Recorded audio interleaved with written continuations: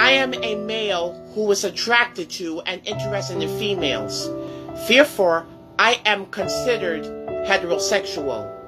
However, with that being said, I thought I wanted to share the types of females in the world I would dislike, especially if or when I make friendships and relationships, connections, socialization, and acquaintances with them. Additionally, this may include if or when having any romantic relationship before engagement to marriage. I wanted to do this because I am a male human being with deeper, sincere emotions, feelings, and mentalities which do coordinate with my two disabilities, autism and non-intellectual disability.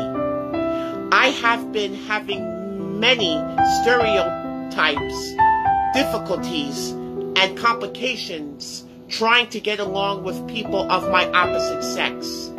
The type of females I would dislike is the following, mostly those who would be bad news in my life. Unfriendly, heartless, rude, mean, bossy, selfish, jealous, ignorant, distasteful, mocking, arrogant or cocky, abusive, bitter-hearted or bittersome, insincere, cold-hearted, stubborn, insensitive, unsympathetic, mistreating, cruel, dishonest, accusable, misunderstanding, negative peer pressuring, demanding, self-centered, unpleasant, shallow-hearted, misinterpreting, smothering, ungenuine, miserable, immature, scornful, insulting, stuck-up, materialistic, hostile, unloving, merciless, remorseless, unforgiving, nasty, spoiled, rotten, moody, and felonious.